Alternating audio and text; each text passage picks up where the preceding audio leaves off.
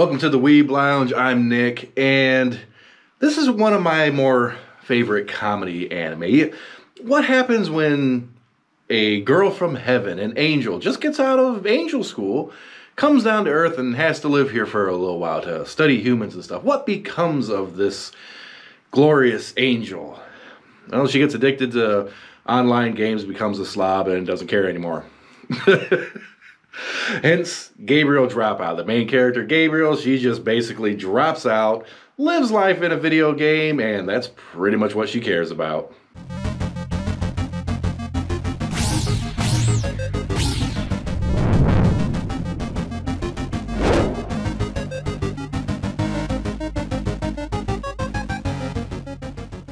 Now, there's a little bit more to it than just that. Basically, Gabriel, or Gab, she top of her class at angel school. She's going to come down to Earth. She's going to do so much good. She's going to make people happy and be a member of society and really learn about the human race and all this happy-go-lucky stuff. She comes down to Earth, and not 24 hours later, she's addicted to an MMO, spending real money, her stipend from heaven, on a healing wand in a game, and basically just is like, people are trash, I'm living in my room, there's squalor all over the place and trash, and it took 24 hours to corrupt an angel. Now, in a way, this is kind of realistic. You know, you think about it. Just think about it really hard. It's kind of realistic. Yeah. So within like 24 hours, she is corrupted all to hell. Her halo starts to turn this like dark, misty, evil almost thing, like, you know, fallen angel type thing. Kind of hence Gabriel dropping out. But the first episode is what really made me fall in love with this anime and the character a bit too, because, you know, they have these angelic powers, right? And one of the funniest moments of any comedy anime that I can remember is right there in the first episode, okay? She gets convinced and, well, manipulated to go back to school. And when she does, she walks outside and is just like, oh, it's hot out. I'm just going to teleport to the classroom, okay? So she goes to teleport to the classroom, and it doesn't quite work. But one thing does make it to the classroom. One thing does make it to her seat, shining high above, falling down slowly on her seat. And what is that? Her panties. She transported holy panties floating above her seat at school. Nothing else. It's one of the greatest, funniest things I've ever seen in a comedy. Okay, well, Episode 1 got me hooked. Let's get on to some of the other characters. You have Vignette, I can't remember. It's Vine.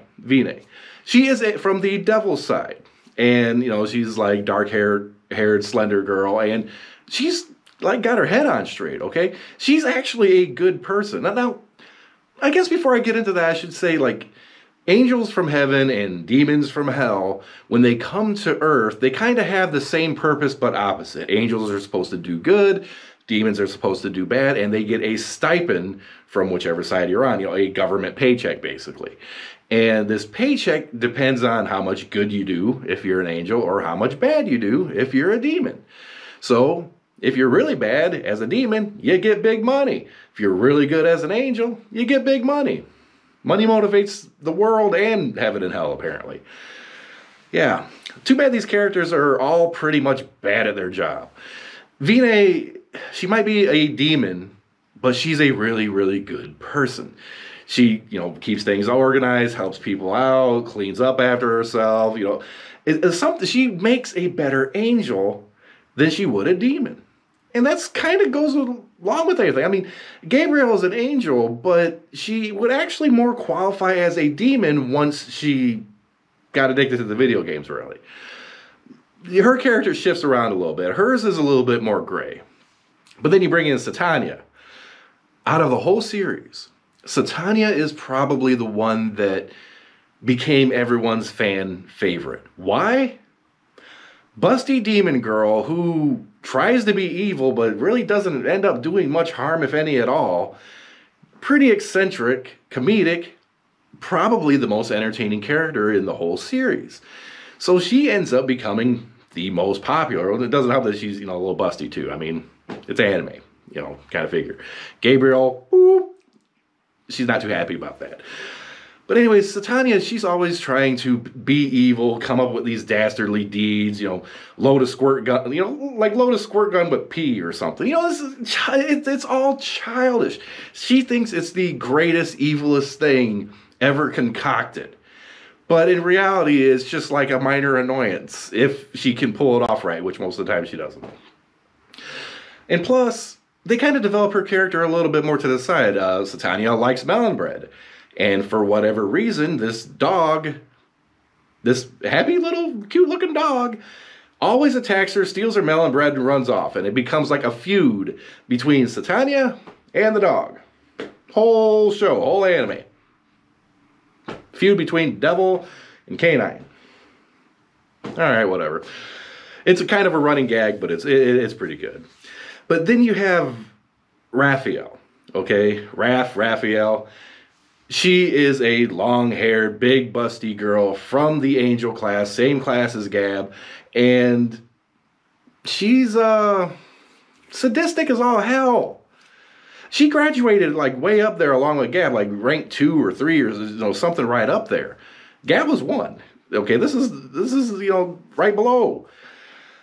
She's evil. She would make an awesome demon. She knows how to manipulate the hell out of people. She knows how to cause trouble in the background without exposing herself, causing trouble without anybody knowing it was her causing the trouble. And she uses Satania as kind of like a plaything.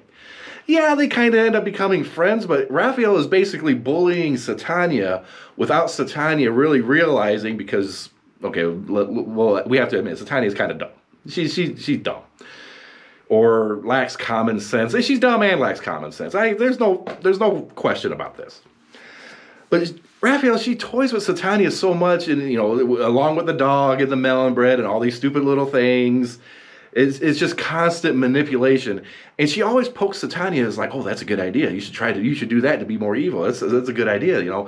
Maybe you should do this. Maybe you should do that. And Raphael starts just engineering Satania's failure all the time. I guess since she's kind of thwarting a demon, it would raise her stipend from heaven, maybe? I don't know if it works like that, but if that does work, Raph is going to be rich just off Satania. Period. The only other character to really bring in is Tapris. Everybody's got kind of like a weird nickname, except for Satania is a nickname for Satania. So I don't know what it is. It's Satania. I don't care. But Tapri, she's kind of like one of those people who's more of a fan of Gab, right? She's from the same class. I think she's kind of like just latched on to Gab. Thinks Gab is like the best person in the world, thinks she can do no wrong, and there's kind of a little bit of Yuri-ish thrown in there. She's basically a fangirl. I mean, there's really, she's good at heart, she's good at her job and everything, she's really smart, but no common sense. If Satania has very little common sense, she has zero, okay? She's smart as hell, but doesn't know how the real world works at all. So this anime overall, I'm really hoping for a season 2. I mean, season 1 was all good. There's a part where Gab's sister comes back and she has to kind of clean up her image and stuff. And there's a time where, all the angels and all the demons, they have to go back to hell and heaven, equivalent. And, they're all just kind of talking and bantering each other. And at some point, it's almost like going either down the escalator or up the escalator. It's all kind of the same thing, really. It's just one's a little dark and one's a little too bright, It's whatever. They treat it as if it's like they're on tours, like they have need a visa to visit Earth, like a work visa. That's what it is. The angels and demons need work visas to come to Earth and mess with people. That's what it is. It's a visa program. Just thought of that. Anyways, it's a great series. It is hilarious. The first episode you have to watch, just for the little thing I mentioned earlier. If it doesn't have you rolling, if it doesn't have you hooked after the first episode, you go watch something else. Go watch Mr. Rogers' Neighborhood or something. You know, if you're not hooked by the first episode, you don't belong in the anime thing. Yeah. So Tanya for the win, Gab for the win. I actually like Vinay. You know, kind of a lesser character, but I like Vinay. You know, I don't know. So Tanya, Vinay, they're all great characters. And I can't keep going or else I'll just keep ranting. Like, subscribe, hit that notification button. More videos to come. We'll see you then.